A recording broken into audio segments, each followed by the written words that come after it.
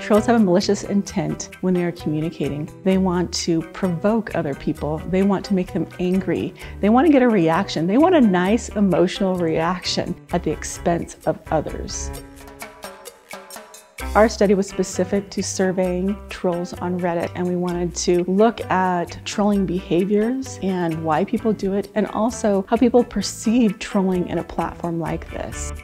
From our research, we found that trolls have certain personality traits, which are often called the dark triad. This consists of Machiavellianism, psychopathy, and narcissism. But it's not just possessing those personality traits that actually leads someone to be a troll. In fact, you really need to have schadenfreude. Schadenfreude is the tendency to receive pleasure from the misfortune of others. Those who possess schadenfreude actually think that trolling performs a certain function in an online community. They think it's funny. They enjoy it. Trolls do know they're trolls.